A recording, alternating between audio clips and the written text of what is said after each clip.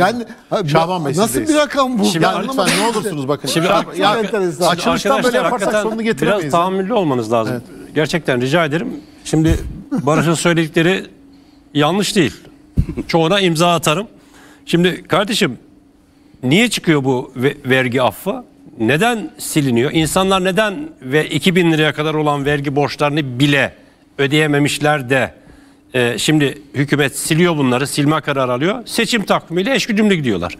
İşte biraz önce Gürkan söyledi, Twitter'da dalga geçiyor. Patron bütün tuşlara bastı. Patron bütün tuşlara basıyor da para yok. Para yok. Ne yapıyor? Suudi Arabistan'dan 5 milyar gelecek. Putin doğalgaz parasını, işte BOTAŞ'ın 20 milyar dolar borcunu öteledi seçim sonucuna 2 yıl sonrasına. Putin'den alacaklarımızı, Suudi Arabistan'dan alacaklarımızı, ödünç, borç alacaklarımızı vatandaşın 2000 liraya, 1000 lira, gelmesin. 500 lira borçlarını siliyoruz. Para arasında ayrım mı yapıyorsun? Şimdi öğrencilerin kredi borçlarının faizleri silindi geçtiğimiz aylarda. Sonra hatırlayalım, 5-6 ay kadar önce bak 2000 liraya kadar olan, biraz önce sen de söyledin, 2000 liraya kadar olan 5 milyon hanenin 2000 lira ve altı elektrik, su, doğalgaz fatura borçları icralık olmuş. Hükümet onları affetti. 30 milyar yapıyor. 30 milyar yapıyordu toplam. Ama 5 milyon haneyi ilgilendiriyordu. Değil mi sizce? 5 Pandemi döneminde insanlar etkilenmediler mi? Sıkıntı çekmediler. 2000 liraya kadar olan Avrupa elektrik, yapınca su, yardım, Türkiye yapınca acziyet. Bir dakika hacı. Dinliyorum. Bak. Ama Avrupa yüceltirken. Ya bırak Avrupa'yı. Bırak Avrupa. Avrupa kıskanıyor sizi, biliyorum. Avrupa bizim terörle mücadelemizi kıskanıyor. Ya bırak onları. Hiç korkma. Besledikleri teröristleri tek tek öldürdüğü sen için buradan Türkiye, istediğin kadar böyle konuş. İstediğin kadar burada konuş. Bizi izleyen insanlar faturalarını ödeyemediklerini, komşusunun da ödeyemediğini, akrabasının da ödeyemediğini biliyor. Sen buradan istediğin kadar şey yap. İşte güllük gülistanlık tablo çizmeye kalk. Hükümet af üstüne af çıkarıyor. Son bir yıl içinde öğrenci kredilerinden tutun da işte icraya düşmüş 2000 liraya kadar elektrik, su, doğalgaz borçları, şimdi de vergi ve trafik cezaları ve belediyenin emlak alacaklarının şeyleri siliniyor. 2000 liraya kadar olanlar, üstünün de faizleri siliniyor. Akıl almaz bir şey. Peki neyle yapıyor bunu? Kaynak mı var? Yani Almanya gibi hani böyle ticaret fazlası ya da üretim fazlası var da onu mu dağıtıyor sıkışan vatandaşına? Yani devletin gelirini vatandaşlara mı pay ediyor? Yok, gelir de yok. Çünkü ticaret açığı var. 100 milyar dolardan fazla ticaret açığı var. Değil mi? Merkez Bankası'nın rezervi eksi de. Ya Suudi Arabistan Bakanı ne dedi Davos'ta geçtiğimiz gün? Merkez Bankası'nın rezervi eksi de değil bak, ya. Suudi Arabistan Bakanı. Eksi de olmadığını söylüyor. Suudi Arabistan Finans Bakanı. Türkiye, Mısır ve Pakistan gibi savunmasız ülkelere. Lafa bak ya.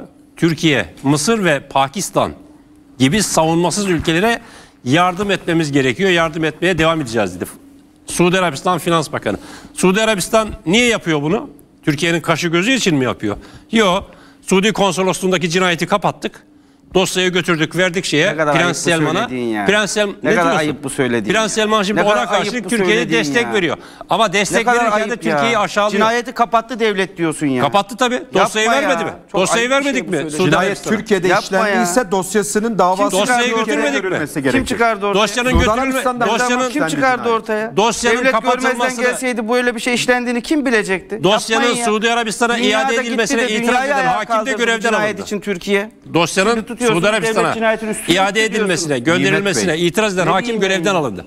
Bal gibi de o karşım. Suudi Arabistan konsolosluğundaki cinayeti Türkiye kapattı. Gitti hani kuzuyu kurda teslim etti. Türkiye cinayet kapatmaz. Prens Selman Devletimiz cinayet kapatmaz. Yardım yaptırıyor ama yardım yaptırırken de bırakmanıza müsaade etmeyiz. Davos gibi bir yerde Türkiye'ye hakaret ettirerek yaptırıyor. Bu şekilde leke bırakılmasını kabul edemiyorsunuz. Ne bu cinayeti kim çıkar? Hayır, ben bu devletin bir vatandaşıyım ben. Herkes bu devletin vatandaşıyım. Ve şu var, bu cinayeti kim çıkardı? Hayır, hükümet sözcüsü müsün? Bu cinayeti kim çıkardı ortaya? Ya nasıl saklayacaksın? Cemal Kaşıkçı doğranmış İstanbul'un ortasında testereyle. Kim çıkardı bu cinayeti ortaya? Allah, kim çıkarttı? Nişanlısı çıkarttı. Güvenlik güçleri çıkarttı. Konuyu nasıl getirdiniz bu cinayet olayına? Güvenlik güçleri çıkarttı. Yargı belli bir noktaya getirdi. Sonra siyaset, iktidar aldı o dosyayı, kapattı, götürdü verdi.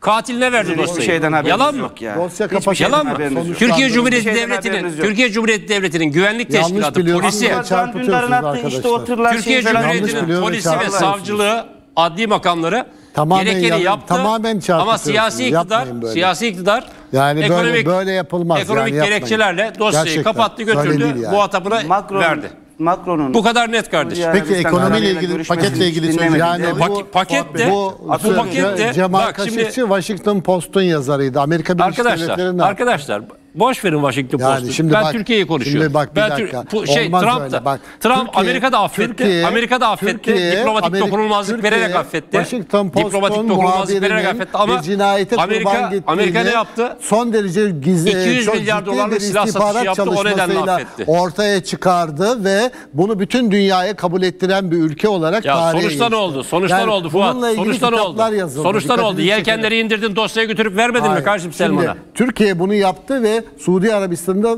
Faysal'da Sonra mahkum ne oldu? etti. Sonra. Mahkum Şu anda- etti. şu anda ne Şimdi oldu? Şu zaten anda ne? dosya Suudi Arabistan'a gitti ve Suudi Arabistan Bitti vermesi dava gereken cezaları vermedi. Şimdi onlar kendileri kapattı. Türkiye'nin yapabileceği bir nokta vardı. Oraya kadar getirildi. Zaten failleri kaçırmışlardı. Şimdi bununla ilgili Ferhat Ünlü kitap yazdı. Arkadaşlar biz Ya- bu kitabı okuyun yani. Yani şimdi Neyse, bir laf konumuz o söyleyeceğim de değil. bir laf Konumuz söyleyeceğim de paket ayıp de olmasın yani. diye söylemiyorum. Hani Paket şıracı olacak bozacı şey ve değil yani. şıracı Şaban bozacı Bey, olayı var. paketle ilgili konuşalım. Şimdi Buyurun. kitap yaz dediğin arkadaş yani Ha.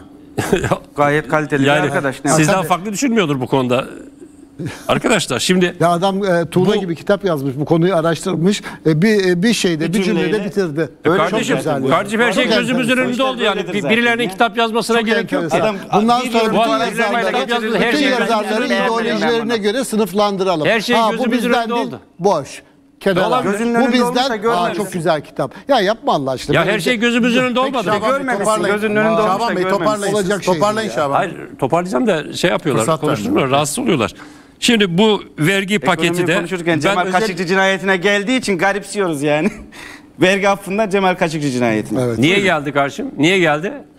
Suudi Finans Bakanı Davos'ta geçtiğimiz gün Türkiye'yi Mısır Yani ve bir başka Pakistan'la ülkenin aynı Türkiye ile lige ilgili koydu. yaptığı Kabul ediyor konuşmadan musunuz? dolayı Türkiye savunmasız bir ülke, suçlamanın Türkiye'yi nerede destekleyeceğiz görüldüğünü ben dedi. bunu merak ediyorum. Desteği ne oldu? Kabul ediyor musunuz? Merkez Bankası'nda 5 milyar dolarlık hesap Almanya ile açacaklar. ilgili Reddediyorum o söylediği sözü ben. şeyden dolayı Hangi Almanya ile reddediyorsun? ilgili Finans Bakanı'na suçlanması. iade ediyoruz biz o Peki, sözü. tamam. Bitti bu kadar. Daha karşılıklı sen cevap istediğin vermeye kadar gerek et. yok. Şaban İstediğin Bey, kadar et. siz Adam söyledi. Ne yapalım Şaban Bey, söyledi O 5 diye alıp milyar başımızın dolar, o 5 tacını milyar edelim bu dolar da sözü. maalesef Anlamadım. alacaksınız. Beziklenelim mi? O 5 milyar dolar da Sen maalesef. Türkiye'yi eski Türkiye O 5 milyar zannediyorsun doları Şaban Bey. reddetsin Maliye Bakanı da onu göreyim. Ha Şeylik ondan o. sonra da diyeceksin ki Türkiye bak Arabistan'la arası bozuldu. Bağ ile Yok. arası bozuldu. Mısır'la arası bozuldu. Yok. Aa. Hayır benim Ya ihtiyacım gerektiğinde yok. bozulabilir de canım, Allah Allah. Aa, Senin 5 milyara bozulur, ihtiyacım yok şeylere desin geldiniz. reddetsin. Ama arkasında duracaksan bozulacaksın. Gerekirse Arkasında bozulur. duracaksan. Yaz Barış Bey bunu. Arkasında duracaksan. Gerekirse bozulur. Şaban Bey bitirin.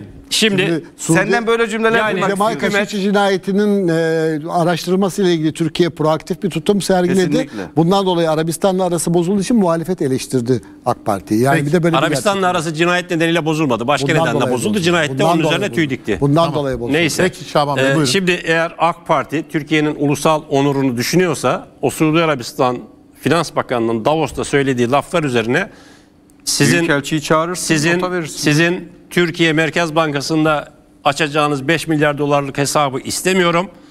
O işte Türkiye savunmasız bir ülke lafını da size iade ediyorum. Sebebi anlaşıldı. Alın 5 milyar dolarınızı demesi 5 lazım. milyar dolar kullanılıyor diye korkuyorlar. AKP hakikaten böyle dediği gibi işte Türkiye'yi işte dünya Artı büyükelçiyi de dünya çağırırsın, lideri yapacak. Dışişleri Bakanlığı'na nota verirsin. Gerekirse büyükelçiyi de çağırsın, nota versin. Bence diplomatik ilişkiler kesilmeli. Suudilere bu vergi affı tam Yüksek Seçim Kurulu'nun biraz önce Özgür Bey anlattı. Seçim takvimiyle tıkır tıkır işleyecek. İşte belki oy verme gününe kadar işte böyle sürekli gündemde tutularak vatandaşın Elma trafik şekeri. borcu, 2.000 liranın altındaki vergi borcu, bilmem emlak borcu, belediyeye ödeyeceği bilmem ne borcu gibi o borçları silerek AKP buradan bir siyasal kazanım elde etmeye çalışıyor. Ama ne olacak? Seçimden sonra yaşayacağız bunların bedelini. Seçimden sonra eğer AKP tekrar kazanırsa bu kadar ekonomik sıkışıklığa, perişanlığa rağmen seçimden sonra olağanüstü zamlarla bunu tekrar milletten toplamanın yolunu arayacak diye düşünüyorum.